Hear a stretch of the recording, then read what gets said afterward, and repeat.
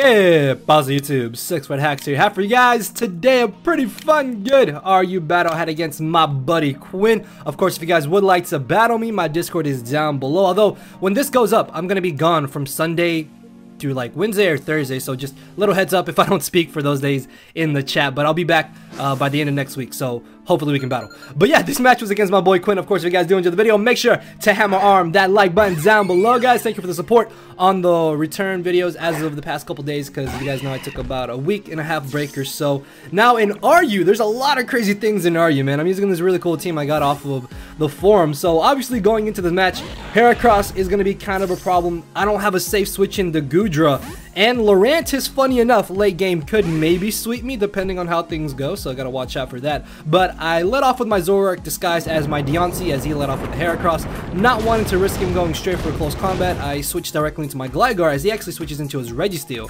and expecting him to just want to go for Stealth Rocks here, or maybe switch on out into something, I'm just gonna go straight for the Earthquake because I hit everything on his team for at least neutral damage with Acrobatics and Earthquake. Actually no, I hit Larantis for super effective damage with Acrobatics, and it's resisted by Earthquake, but I have Acrobatics, so even if he switched it in, it shouldn't have been too big of an issue there, as he's going to switch out this turn, and I do expect him to do that, so I'm going to go for the Defog, as he brings in the Heracross, but little does he know, this Heracross is just about to die to my Gligar, especially because he was able to knock off my my item to boost my Acrobatics, so that Heracross was hit with a 4-time stabbed super effective move. 4 times super effective stab move, so down it goes. That's really good. This means I can be a little bit more lenient with my Gligar, maybe sack it off to the Gudra later in the match, as he brings in the Larantis. Very positive that he's just gonna go for the Leaf Storm here, so I'm gonna make the safe switch into my Salazzle, expecting that if he had the HP ground, it would have been an excellent play for him to go for it there, but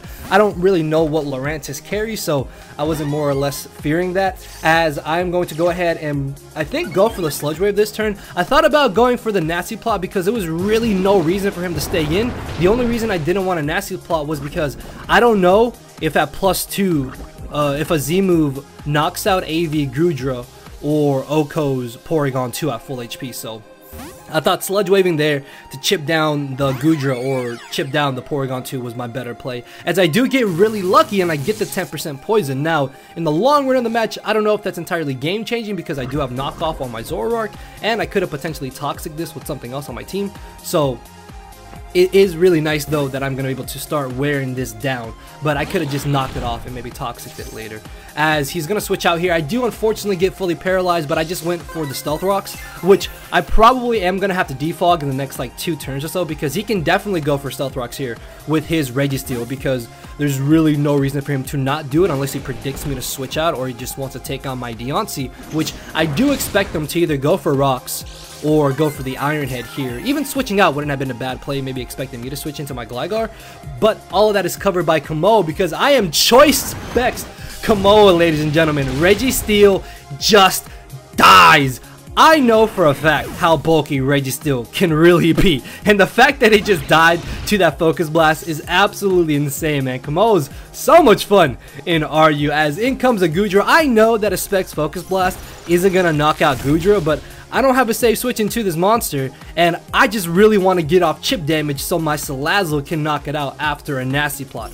Unfortunately though, I missed my 2nd and 3rd Focus Blast, as he's going to be able to easily kill me with the Ice Beam, expecting me to switch into my Gligar, which I know I said I could have sacked that off, but I still may have some use for it later in this match. Either way, I wanted to get off chip damage on Gudra, but I missed, and I guess it kind of makes up for me poisoning him because it was a 10% chance. Either way though, I can bring in my Zoroark here, go straight for the knockoff, get rid of anything's item that he wants to switch in. If it's going to be the AV on Gudra, that's excellent. If he's going to sack off Porygon 2, that's also excellent. If he switches into Larantis, that's nice chip damage. So now I'm going to switch back into my Salazzle, as he actually makes a really nice double switch here, calling that play, and he switches into his Porygon 2, and this is where him being poisoned puts me in a very, very good scenario, because he's either going to want to go for the recover here or expect me to try and set up and Thunder Wave me. So what I'm going to do is go for my Z move, which is the Acidic Downpour, and I was very positive that at like 49% HP, I was going to be able to just utterly annihilate this Porygon 2. If not, then I put him in range of where Toxic knocks him out if he doesn't go for the recover.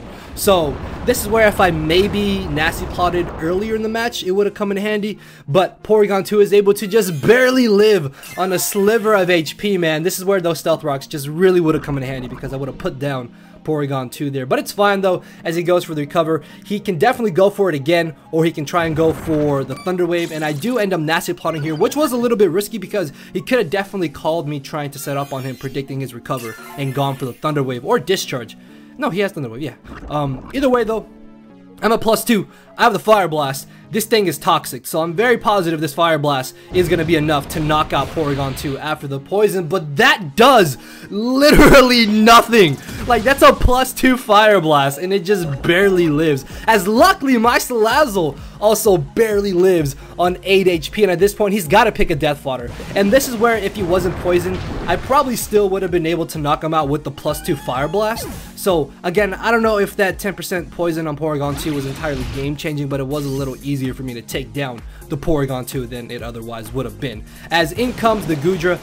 All I need to do is just get off chip damage on this. I really don't care if he's going to knock me out. That crit is kind of nice because I did miss 2 Focus Blasts, but at the same time, I really didn't need it. Like, just a non-crit +2 Sludge Wave still would have been enough damage, I think, to put him in range of where Zoroark probably would have been able to revenge kill him with a knockoff. Either way, I'm life forward, max attack. I just click knockoff and I KO something. As down goes a Goodra. If he had lived, he might have been able to revenge kill me. Maybe depending on rolls. I don't really know, considering that, I don't know, maybe he would have been able to revenge kill me. Either way though, it is fine because at this point Zoroark looks like he can definitely win me the battle as I go straight for the low kick and it just dies. Down goes the Aggron. He told me that he was supposed to have Sturdy, but I have Sucker Punch on the Zoroark, so I don't really think that him not having Sturdy is entirely game changing. As in comes the Lurantis, and he predicts my Sucker Punch here very nicely and is going to go for the Synthesis. Funny enough, this Lurantis could maybe still win him the battle if he's able to take down my Zoroark, because my Deontay is paralyzed and my Sharpedo cannot knock this out at any one hit, and Gligar outside of acrobatics can't really do anything to Lurantis. So there was a good chance that this Lurantis could have probably still won the game at this point if I misplayed around it, which is kind of crazy because Lurantis fucking sucks, but hey, it depends how you use them on, I guess. So I go for the knockoff there, and I am doing a little bit over 50%. This is actually really nice because if I can put him low enough, I can maybe put him in range of where an acrobatics from my Gligar is going to knock him out, or a Life Orb crunch from my Sharpedo is going to knock him out. So I go for the knockoff again, just expecting him to go for the Synthesis, but he actually said that he predicted me to switch out, not wanting to lose my Zoroark. But at this point, I didn't really need Zoroark. I definitely felt like +2 knockoff at that point, which is by far my better play. Either way though, after him not synthesizing here, I will be able to bring in my Sharpedo, outspeed him, and knock him out with the crunch. So that is going to be, I think, the 2-0 victory in my favor. So good game to my boy Quinn. Hopefully you guys did enjoy the fun close battle. If you did, make sure to hammer arm that like button down below, guys. Let me know what you guys have been thinking of the RU tier since we got out of alpha and beta, and now we are officially in RU. I think I mentioned this earlier in the match, but there's so many crazy things in RU, man, that I definitely want to try when I come back. So yeah, with all that being said, guys, I am rambling, so we'll see y'all tomorrow. Later, everybody. Thank you all for watching.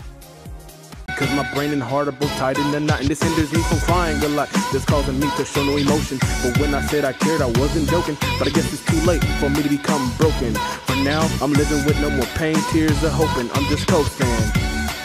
Yeah, I said I'm coasting. No more pain, tears, and hoping. For real.